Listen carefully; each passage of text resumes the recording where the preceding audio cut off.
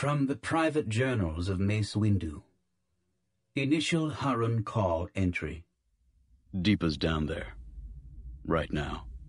I shouldn't be thinking about this. I shouldn't be thinking about her. Not yet. But she's down there. She's been down there for months. I can't imagine what might have happened to her. I don't want to imagine. I'll find out soon enough. Focus. I have to focus. Concentrate on what I know is true while I wait for the mud to settle and the water to become clear. A lesson of Yoda's, but sometimes you can't wait. And sometimes the water never clears. I can focus on what I know about Harun Call. I know a lot. Here's some of it. Harun Call, sole planet of the Alhar system. Harun Call is the name given to it in the language of the indigenous human population, the Koronai, uplanders. It translates to basic as above the clouds. From space, the world appears to be oceanic, with only a few green-topped islands rising from a restless, multicolored sea. But this is deceptive. The sea with which these islands punctuate is not liquid, but an ocean of heavier-than-air toxic gases which plume endlessly from the planet's innumerable active volcanoes. Only on the mountaintops and the high plateaus can oxygen-breathing life survive, and not on many of these. Unless they rise far above the cloud sea, they are vulnerable to Harun Call's unpredictable winds.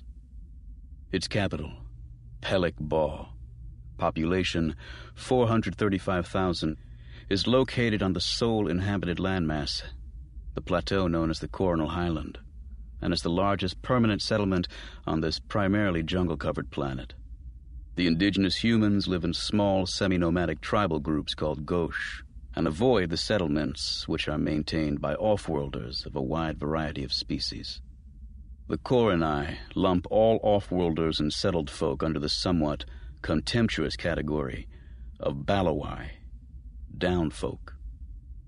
I was born on Harun Call, far back in the Highland. I am a full-blood Koran. 100 generations of my ancestors breathed that air and drank that water, ate the fruit of that soil, and were buried deep within it.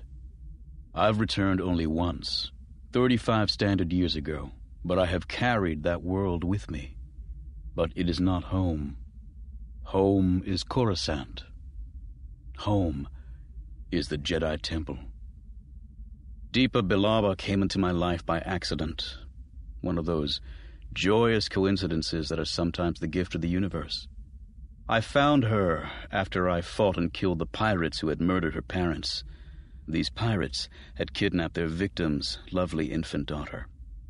She grew to girlhood in the temple, and to womanhood as my Padawan. The proudest moment of my life was the day I stood and directed the Jedi Council to welcome its newest member. Deepa is more than a friend to me. She's one of those dangerous attachments. She is the daughter I will never have. The Republic was caught entirely unprepared. After 1,000 years of peace, no one, especially not we Jedi, truly believed civil war would ever come. This was the Confederacy's great advantage. The Separatists not only expected war, but counted on it. By the time the smoldering Clone War burst into Geonosian flame, their ships were already in motion. In the weeks that followed, while we Jedi tended our wounds and mourned our dead, while the Senate scrambled to assemble a fleet, any kind of fleet, to match the power of the trade federations, while Supreme Chancellor Palpatine pleaded and bargained and sometimes had to outright threaten wavering senators to not only stay loyal to the Republic, but to support the Grand Army with their credits and their resources, the Separatists had fanned out across the galaxy, seeding the hyperspace lanes with their forces. Strategically, it was a masterpiece.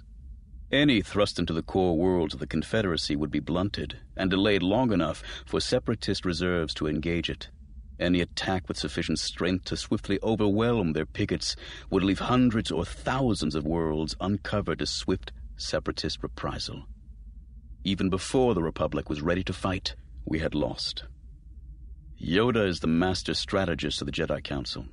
A life as vast as his predisposes one to see the big picture and take the long view. He developed our current strategy of limited engagement on multiple fronts.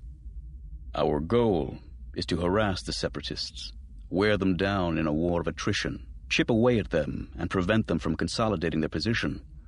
The separatists don't enjoy unalloyed popularity, even in their core systems. And in any society there are fringe elements eager to take up arms against authority.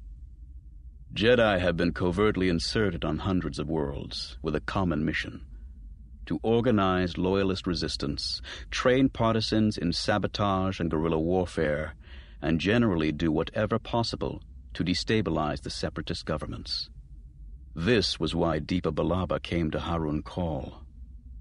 I sent her here.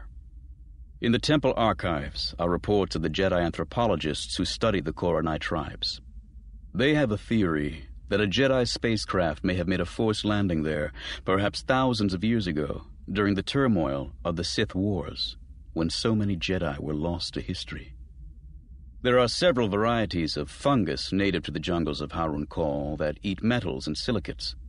A ship that could not lift off again immediately would be grounded forever, and comm equipment would be equally vulnerable. The ancestors of the Koronai, the anthropologists believe, were these shipwrecked Jedi. This is their best explanation for a curious genetic fact.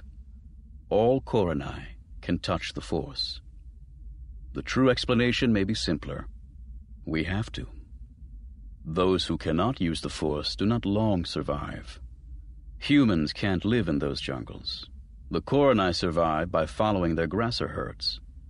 Grassers, great six-limbed behemoths, tear down the jungle with their forehands and their massive jaws.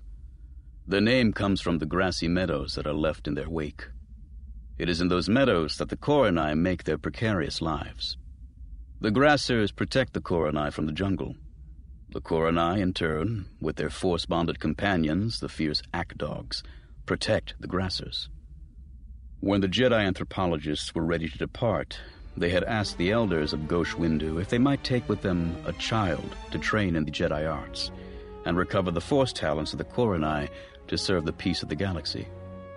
That would be me. I was an infant, an orphan, called by the name of my Gosh, for my parents had been taken by the jungle before my naming day. I was 6 months old. The choice was made for me. I've never minded. I could have chosen no better life.